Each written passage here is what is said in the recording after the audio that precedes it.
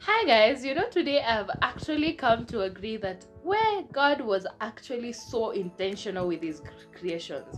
I mean, many times, unless we are extremely trained to survive in water as swimmers or other people who swim, we're not able to actually hold our breath for more than 5 minutes underwater.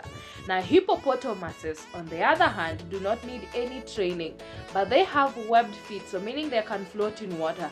But sometimes you go to the water areas or water zones or rivers or lakes and you find them extremely submerged in water. Did you know that actually hippos can hold their breath for over 5 good minutes before they come back to take up fresh breaths to be able to submerge again? Well, I thought you should know. Bye!